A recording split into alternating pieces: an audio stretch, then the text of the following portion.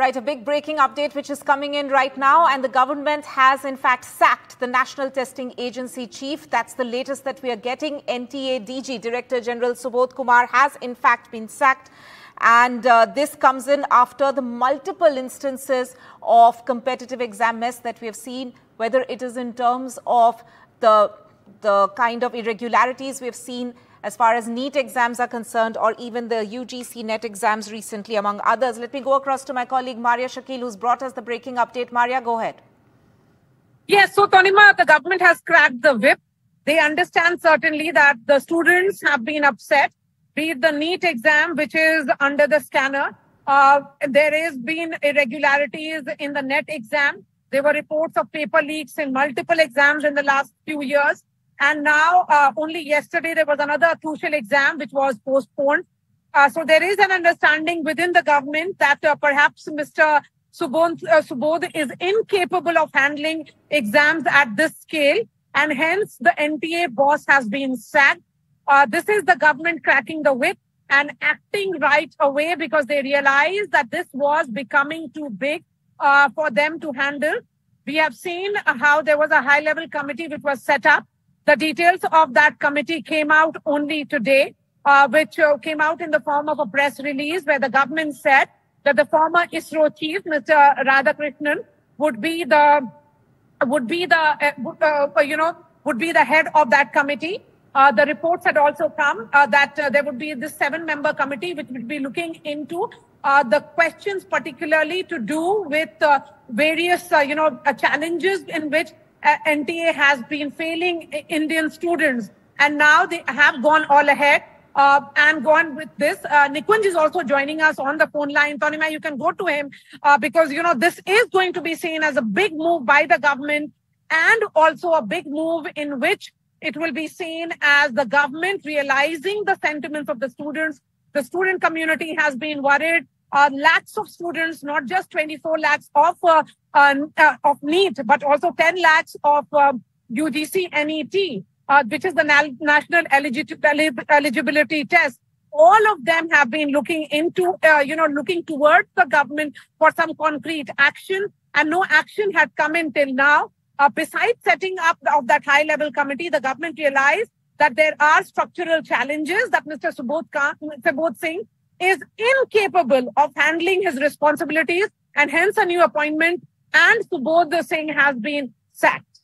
Right, Maria, if you can just take our viewers through the sequence of events. Is this in expected lines, as you were saying? Like initially, we in fact saw the Union Education Minister in a way saying that there's not been any instance of paper leak as far as NEET is concerned. But then we saw the number of irregularities in competitive exams, in fact, piling up against the center in a way. The number of exams that they had to postpone, reschedule, cancel, that was, is that what actually led to this announcement today? Because initially we saw a bit of defensive side.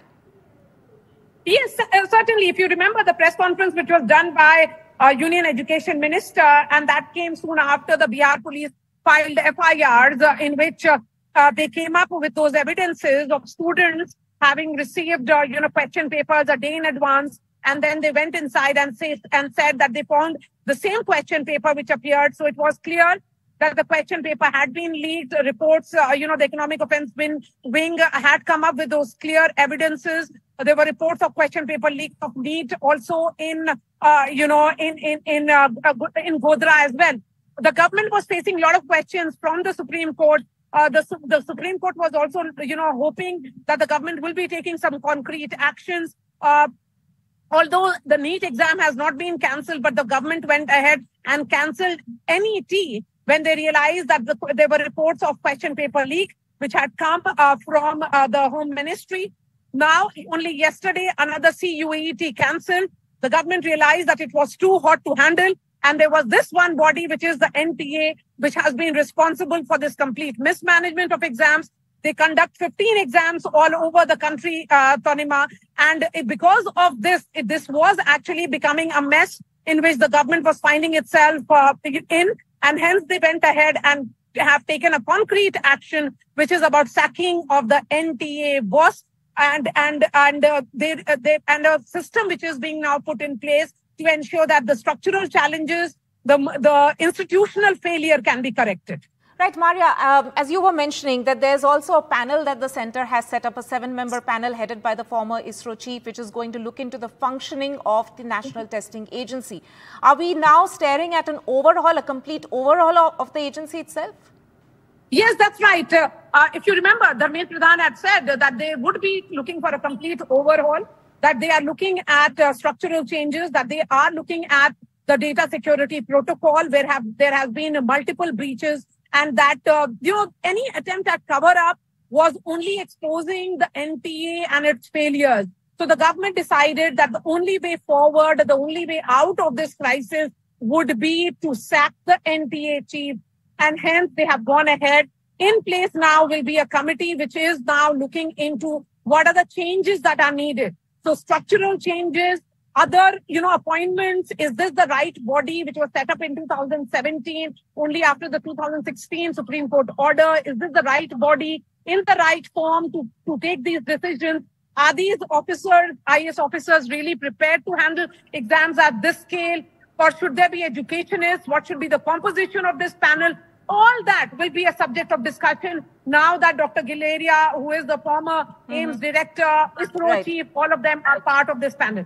Right. I'm also joined by Senior Managing Editor of NDTV, Nikunj Garg, over the phone line. Nikunj, this is a very significant development. It clearly shows that the centre has been left without any sort of defence, any sort of defensive words left in order to back the National Testing Agency chief anymore. Well, I agree, Tanima. That would be the common sense interpretation of the situation. However, you must keep in mind that after having appointed an NTA chief, it is morally, ethically, and administratively incumbent on the government to give the incumbent as much time as possible to look into any kind of administrative lapses if there were to be in case of conduct of examinations. Look, the National Testing Agency is an experiment. The government of India, with all its intentions in the best place, was wanting to alter a system with which many had a quarrel, with which many had a complaint. Now, that system appears to be has gone horribly wrong. Whether the NTA brass, headed by their chief, 97 batch Administrative Service Officer, Mr. Subodh Kumar, of the Chhattisgarh cadre, many would say a relatively junior officer, has been unable to contain the kind of pressures that the National Testing Administration would face, or this is something that is beyond the control of a single administrative mechanism, is something that we need to see. Let's not jump to any kind of conclusions. Obviously, the government is under intense pressure. Obviously, the pressure not only comes from the opposition politicians or opposition political parties, but it comes from the hundreds of thousands of students who have been preparing relentlessly to get a decent berth under various examination criteria. This is not just about one medical exam or engineering exam or NET, but these are about any sort of a decent top-run examinations that the Government of India wants to conduct under umbrella provision. Now, whether that omnibus provision itself has failed, whether the agency has failed to put in due mechanism, or whether those mechanisms cannot be put under one single administrative umbrella, is something, as Maria, my senior colleague who broke this story for NDTV a few minutes back, was saying that the government wishes to inspect. Now, that inspection or invigilation will be headed by a senior committee. In the interim, the government has not appointed a new boss for the National Testing Administration or the agency. An additional charge arrangement under a very senior Indian Administrative Service officer has been made, and Maria also made one very critical point. The point to ponder for the politicians, particularly the political bosses like the Education Minister, Mr. Dharmendra Pradhan, is also the fact that can the Indian Administrative Service officials, or are the Indian Administrative Service officials appropriately equipped to handle a kind of administrative regime for an omnibus examination agency or panel that the Government of India wishes to put in place. Now that all that becomes a matter of invigilation, matter of examination. And I would hope and pray along with hundreds of thousands of examinees and along with the entire nation, that, an answer is found which is, at the end of the day, a fail-proof, fool-proof mechanism, and Maria probably would be in a better position to say as to what is the administrative thought in the minds of the administrators of the Education Ministry in terms of replacing this mechanism. Is there an overhaul? Is there a completely new setup that they wish to see? So maybe you can probably pose that question back to my senior colleague, Maria. Right. Nikunj, thank you so much for joining us with that. I'm also joined by my colleague Sunil Prabhu on this. Sunil, as we have in fact been discussing that this is in a way probably the beginning. We have seen the announcement about the panel which is being set up by the centre. Now this announcement coming in of sacking of the NTA chief clearly shows an overhaul in the cards as far as the testing agency handling competitive exams in the country is concerned. The timing of this announcement, how crucial do you think that is, coming just ahead of the Parliament session which is going to begin next week? Well, I think apart from the Parliament session, I think the most important thing in the minds is that the Prime Minister himself at the cabinet meeting had given a clear direction to the Education Minister, the HRD Minister, to get going and to ensure that what was happening on the streets as well as in examination centers should be stopped immediately. And he, taking that immediate message, taking responsibility, has really cracked down. Today you have seen the first step being taken. The NTA official has been removed and immediately put on compulsory wait, and he's still with the DOPT. But a senior IS officer who is the chairman and managing director of ITPO has been given the temporary and additional charge of handling as a DG NTA to ensure that all these competitive exams where there has been a lot of really question marks at this present stage, they are going to get into that entire aspect. And so he's been given complete control of looking and managing this entire issue. Right. Sunil, stay with us. We'll also try and get reactions of the petitioners who have moved the top court, who have moved the courts in order to get some sort of a relief as far as the competitive exam mess that we have been reporting for days is concerned. In fact, going back to Sunil now, Sunil, what can we expect? This is, as we have been mentioning, the first step in a way of sorts. What, if the students who are tuning in to watch us tonight, what can the students expect will be the way forward for the HRD ministry now? Well, I think the most important thing is that they want to get into the whole modus operandi of how this question paper leaks have been taking place. Why is the credibility of various exams been really, there's been a big question mark. Why are there certain centers? Why are certain people raising questions? Why is it, that only in certain regions that there is a lot of discrepancy? And it's in that context that while an investigation is being done by law enforcement agencies, they would like to get to the bottom of it to ensure that, whoever it is, whether it was a private testing agency, who were responsible for setting the papers, how were the papers being leaked? Yes, there is a lot of money that is involved. We have seen people and students paying 30-40 lakhs as alleged. So it is definitely something which is a cause of concern.